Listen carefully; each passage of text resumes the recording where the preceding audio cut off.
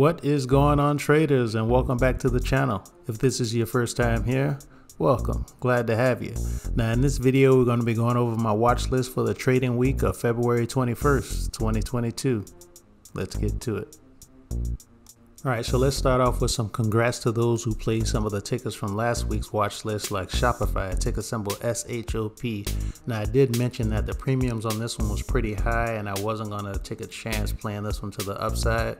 And the only way that I would play this was some lottos deep out of the money, maybe around the 200-week moving average, around $700. And Shopify did get up to around $890. And then sold off all the way down past the 200-week moving average to around $656.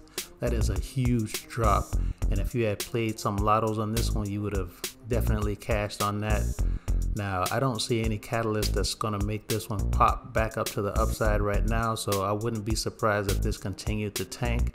And the next support level that I have for this one is around $555, and below that $440 or so. So what I may do is buy some lottos a couple of months out with a $440 strike price or so. I didn't check the price, but it should be pretty cheap. So I'm going to buy something like that and just ride it out and see what happens. All right. Now, I didn't play Shopify because I was playing the run up to earnings for NVIDIA, ticker symbol NVDA. Now, it did run up, and by the time earnings got here, everything was already priced in, so the stock didn't move after hours, and the only direction that it can go was down, and that's exactly what I did. It did. I didn't play NVIDIA, but I played the sympathy play of AMD, and I was trading that one several times last week to the downside. All right, so that's a quick recap of what happened last week, and let's go ahead and take a look at what's coming up this coming week. All right. All right, so the market is closed on Monday for President's Day, but there will be a few companies reporting earnings after hours, just in case you're interested. Now, there's not that many companies that I'm going to be watching when it comes to earnings this upcoming week, but on the bullish side, I'm going to be watching Six Flags and Intuit on Thursday. On the bearish side, I'm going to be watching Block, also known as Square, and a couple of others that I'm just going to be watching to see how they perform and maybe do some sympathy plays off of them. That's going to be Home Depot on Tuesday, Lowe's on Wednesday, Alibaba and CoinBase on Thursday. All right, so let's go ahead and take a look at the ones I'm going to be watching this week. All right, so here we have the QQQ on the weekly chart, and this gold line right here is the 50-week moving average, and for the 5th week in a row, it's closed beneath that. All right, it'd be nice to see if the market could bounce back up right here, but this moving average may serve as resistance right now. So if the market bounces, I'm looking at it to come up and test around $360 and be rejected, and then hopefully bounce back up. Now, if the market decides it wants to sell off with more drama between Ukraine and Russia, the first level that I'll be looking for it to hold is around $334. And if it can't hold that, down to $316. Now, understand that the QQQ is a nice index to watch for all tech stocks. So if the QQQ is falling, then your favorite stock is probably falling with it. There are some outliers. And on the inverse side, if the QQQ is running, money is coming into tech, then that means your favorite stock is probably running up with it, okay? So keep your eye on it and these levels for this upcoming week. Okay, up next is SPY, ticker symbol SPY. Now, unlike the QQQ that's been under the 50-week moving average for 5 weeks now, last week, the SPY closed underneath the 50-week moving average, and it hasn't been below that since the pandemic began and recovery. It broke above the 50-week moving average towards the end of May of 2020, and it's been riding above it since then. But right now, it's fell beneath it, and a lot of times these moving averages tend to act as resistance. So this is going to be a significant level to watch, around $438.50. If the SPY is rejected by this moving average, the SPY could continue to drop down. And if it does, the first level that I'm going to be looking at is around $422.50. If it can't hold that, the next level is going to be $416.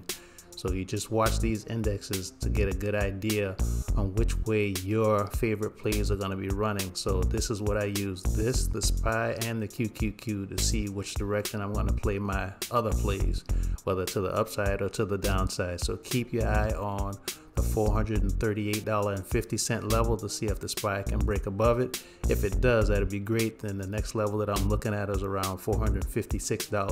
Now if it gets rejected by this $438.50 level, I'm looking for it to drop down to around $422.50. Okay, so keep these levels on your watch list and keep an eye on them throughout the week. All right, so the first ticker that I'm going to be watching this week is going to be ROKU, ticker symbol ROKU. Now here I have ROKU pulled up on the weekly chart, and this big red candle right here represents around a $60 drop in ROKU's price after earnings, which was crazy because ROKU had decent earnings. ROKU got as low as around $99.50 before bouncing and closing at $112.50.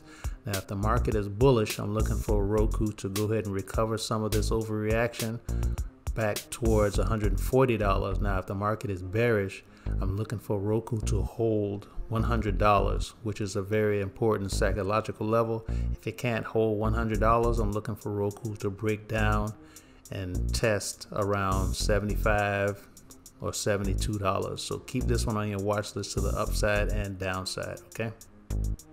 All right, up next is going to be oil stocks like Exxon, ticker symbol XOM.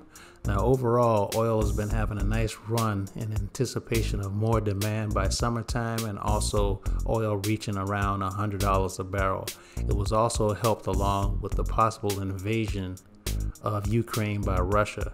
And you can see right here the last 2 weeks where some doubt came in that Russia was actually going to invade, oil started to sell off quite a bit. So keep your eye on the news to see what Russia is doing in response to Ukraine. Now, if they start pulling their troops away from the border, look for Exxon and other oil stocks to go ahead and keep dipping to around $72 or so. Now, if Russia does invade, then look for Exxon and other oil stocks to run, okay? So just keep all these oil stocks on your watch list, or you can just watch the ETF, ticker symbol XLE, and you can play all of the energy stocks as a whole, all right? All right, so the last one I'm going to be watching is Digital World Acquisition Corp, ticker symbol DWAC. Now, this is a SPAC that's supposed to be taking the former president's social media website and app public. Now, they're supposed to be opening this application and website on February 21st, which is Monday, tomorrow. So I'm just watching this one for entertainment purposes for the most part. So if they have any technical difficulties, if they don't open on time, if they get hacked or anything like that, it's possible that a lot of these investors may not like that and sell it off. Now, if it decides it wants to sell off and tank, the first level that I'm going to be looking at is around $45. If it can't hold $45, then I'm looking for it to drop all the way back down to around $15. So keep this one on your watch list if you want to do one of those momentum plays to the downside or to the upside, because if they launch on time and everything looks good, this thing could possibly pop. You can see it got as high as $175 a couple of months ago. All right, so keep this on your watch list and just play what you see. And that is the end of the video. If you found value, please smash that like button and consider subscribing. Here's wishing you a prosperous week of trading, and until next week, talk to you later.